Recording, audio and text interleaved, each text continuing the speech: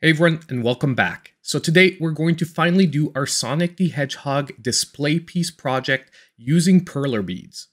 So over the last couple of months, I've been posting different pictures of the projects I've been doing. I'll show a few of them on the screen right now so you can get an idea of where we're going if you haven't seen any of them on the channel. So today we're going to basically be adding Sonic the Hedgehog to the collection.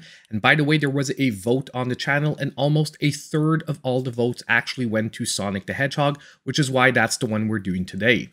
Now, just before we jump into the details, I do want to mention, don't forget to hit the like button on this video if you do like it, because if I get a very good percentage of likes, well, we might do this on a more regular basis.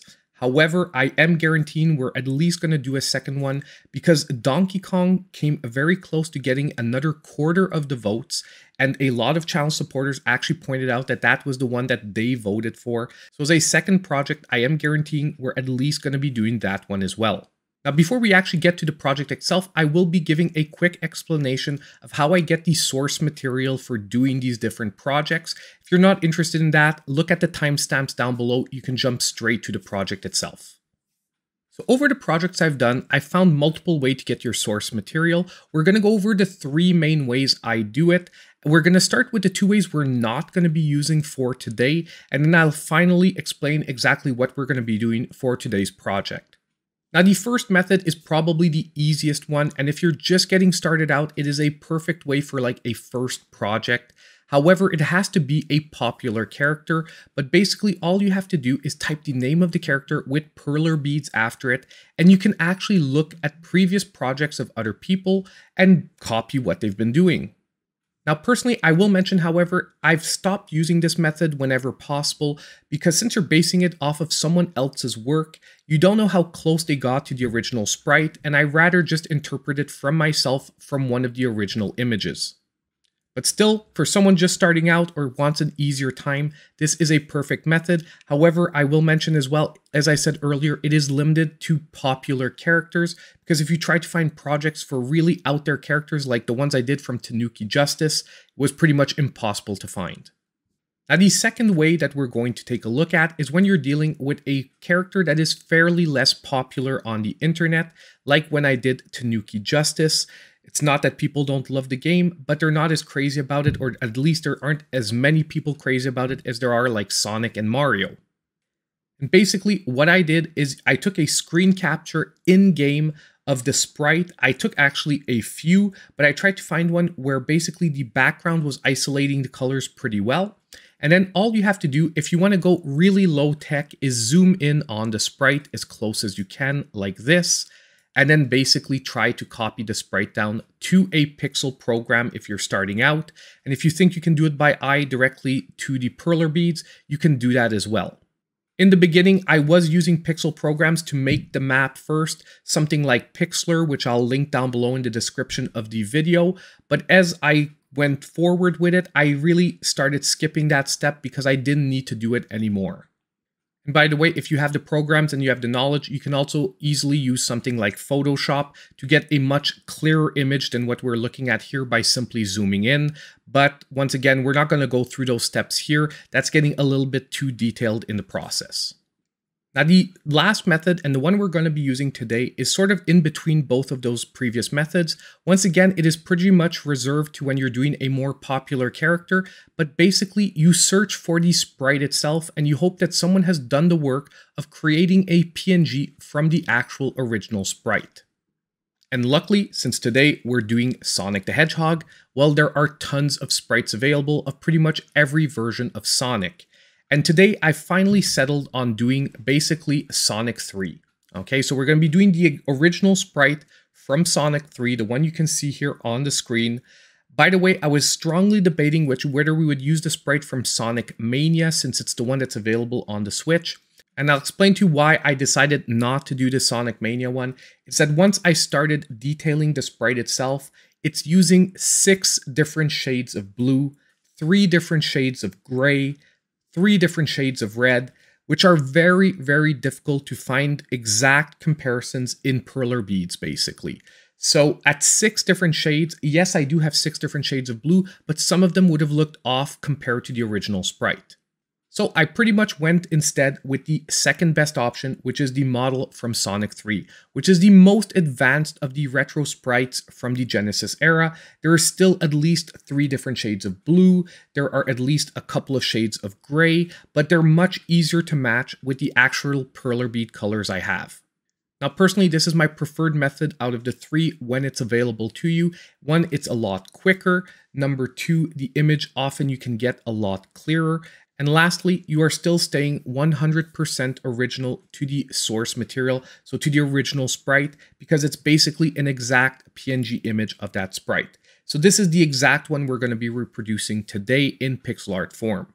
Now, the one last thing I want to go over before we actually jump straight into the project is what I'm actually using. Now, if you're starting out, once again, what I strongly recommend is going on something like Amazon and picking up one of these kits with multiple colors in them, because especially if you don't know exactly what projects you'll be doing at the start, you just want to give it a try for a couple of different characters. This is an excellent option. I'll put a link down below to the exact kit I used when I started out, and I still buy them today when I want a huge variety of colors.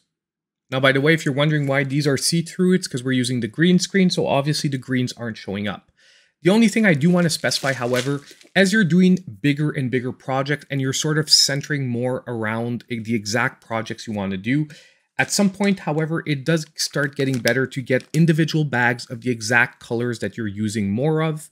So right now, I'm sort of in a mixed period where I do both. I buy the huge kits when I'm not exactly sure what my next project's going to be, but when I have a very specific project that uses a lot of a couple of colors, well, I go and picks up the individual bags.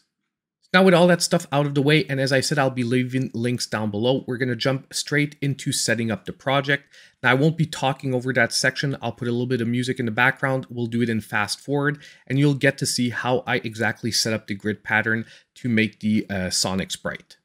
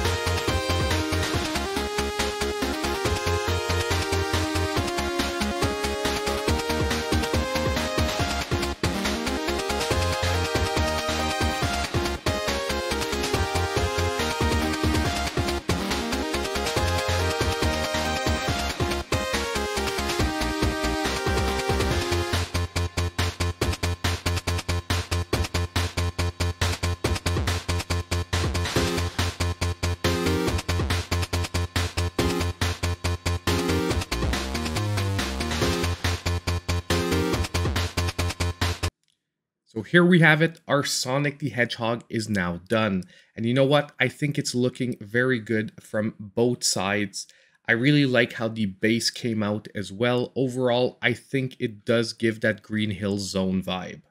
And overall, I only had to make one tiny modification on the design compared to the original sprite, and that is around the eyes, the hands, and the legs. There was actually a third shade of gray that is sort of in between the lighter gray and the white. And basically what I did is at those points, I alternated between the white and the lighter gray, whichever, in my opinion, fit best. But honestly, overall, I still think it came out excellently, and unless you have the actual sprite side by side, it's very hard to tell those tiny points apart.